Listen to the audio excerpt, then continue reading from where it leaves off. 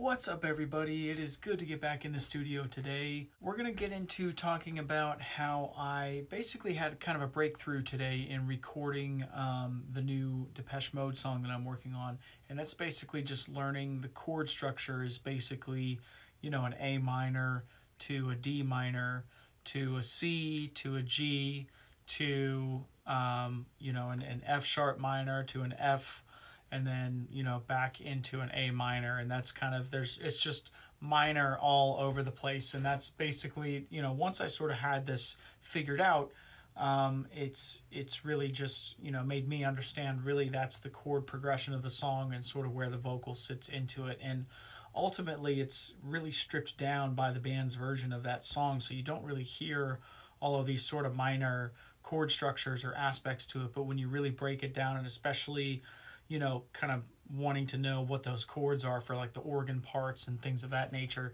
you really just have to know that it's, you know, A minor, D minor, F sharp minor. There's minors all over the chord structure. And so now that I know that, you're going to see that I'm literally just kind of warts and all going through it along with the drum track.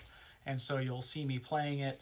And now I sort of know what I want to practice to, and potentially what sort of instruments I may want to play those chords when I ultimately record the version of the song. So at any rate, let's get to it.